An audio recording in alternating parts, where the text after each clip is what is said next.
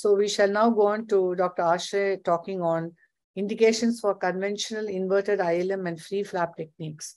So on to you, Ashraya. Thank you. So good evening, one and all. I would be talking on indications for conventional inverted ILM peeling and free flap techniques in macular hole surgery. So have no financial disclosures, and as Ridhima has already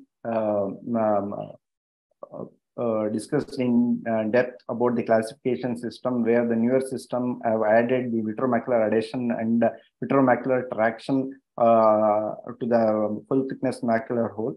The earlier IBTS did give the classification to small, medium, and large. But the large, which is quite a bit of our macular holes, are more than 400 microns. The newer close study group further classified into large, extra large, extra large, and giant macular holes. So, as we all know that porcelain vitrectomy with white-tailed dye-assisted ILM peeling is very safe and reliable procedure, which induces the closure of macular holes in up to 98% of the cases. But challenging cases like large macular holes and macular holes associated with eye myopia are usually associated with poorer outcomes. And hence, in 2010, Dr. MACULAR et al. Published their very famous inverted ILM, and then we had in 2014 the free flap techniques, which are most resorted as primary techniques in these macular holes. So on consensus on the literature, whatever we have today, the most preferred technique up to 400 microns is conventional, and beyond 400 microns, the first reflex is to do an inverted ILM flap technique. And when it is more than 800 or 1000 microns of diameter, then we also tend to use the free flap technique. So this is the conventional ILM peeling technique, where after staining with the brilliant blue dye, with the use of the pinch and release technique, we initiate the ILM peeling. And once we initiate it, we peel it across the macular hole, relieving of all the tangential traction from the retinal surface. And once the ILM is removed from the macular hole surface, another 2 disc diameter of ILM is usually peeled around the macula, and the end 20% SF6 gas is used as a tamponade. We are giving it a face down position. This is the conventional ILM technique, so which we use. So generally, this is one of my cases which improved with a good restoration of normal anatomy and the outer retina, improving from vision of prior vision of 2080 to 2030. So basically, conventional ILM is generally restores the anatomy of the outer retina, and we generally get good visual outcomes in about 96% of cases when the macular hole is in the range of 400 to 535 as per this meta-analysis of Renzende et al. But however, the closure rates drop down significantly if it goes beyond 800 to microns to 1000 microns. However, we have insufficient data on macular holes which are more than 1000 microns, but average visual gain is around 5 lines in cases with hole diameter of 400 to 535 microns. So, however, the large macular holes are not very uncommon. Based on this classification, we generally have around 50 to 60% of as large macular holes, and 5 to 44% of the large macular holes have been reported to remain open even after the primary surgery. The Chen et al. Reviewed around 251 articles and showed that inverted ILM flap treatment resulted in better closure rates and visual acuity when compared to the standard ILM peeling for large macular holes. So we all know this Michael Epska et al. it's a famous depiction of the technique of macular hole, where the ILM is peeling is initiated and peeled just to the edge of the macular hole, and around the macular hole, it is not peeled across the macular hole like the conventional technique.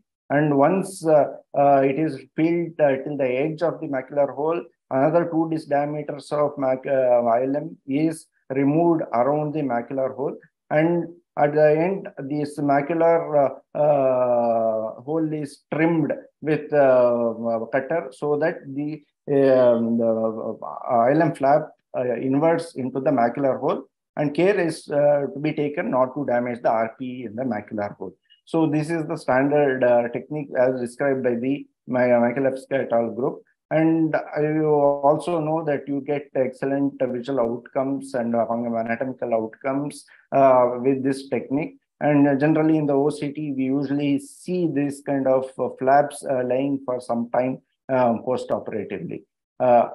However, the free flap technique described by Morrison et al., who proposed the creation of free flap starting from the outer border of the complete ILM field area and then placing over the macular hole to cover it. So this was one case where the MLT was around 1600 microns, and in this case, it was also associated with tractional ERM, which we removed it. And once we removed it, we harvested one ILM free flap from the nasal part of the retina and placed it over the ILM. And to keep it intact over the hole, we used viscoelastic to stabilize it, and used gentle air fluid exchange and substituted with gas, SF6 gas. Post-operatively, the vision improved to 624 and remained at 624 even after 3 months. So this Vincent et al. Did pooled analysis. Doctor, 1 minute left.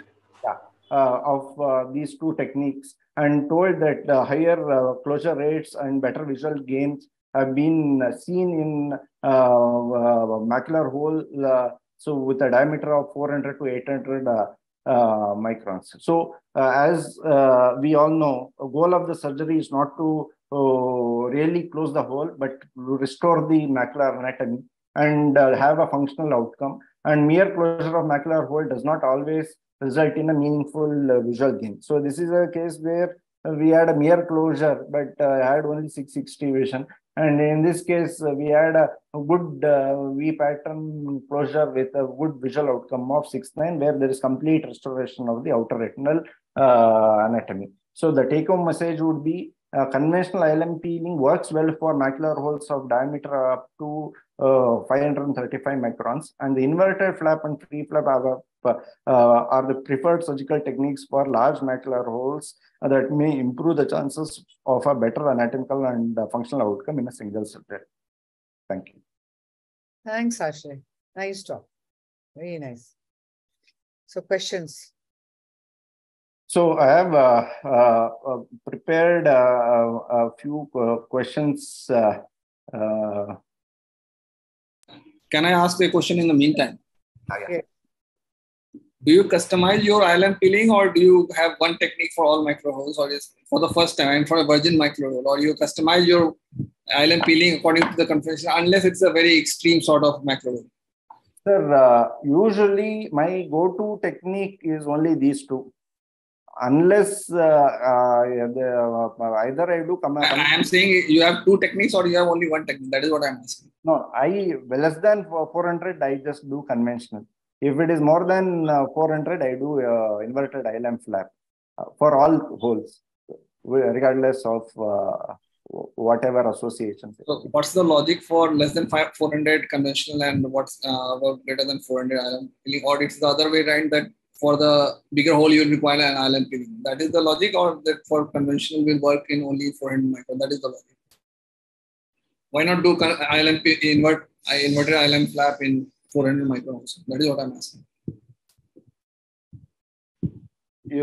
since the data is there, so logically we can do for everything the same technique. But when you can as well attain great results with conventional ILM peeling, because the data speaks so. So it is not that we can't do like that. Both the things are vice versa, but we generally follow this norm. I would like to ask a few questions based on my images, so that it becomes easier.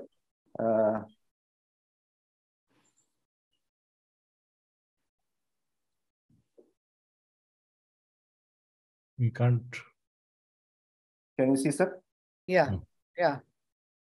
So what would be the technique of choice if this is the kind of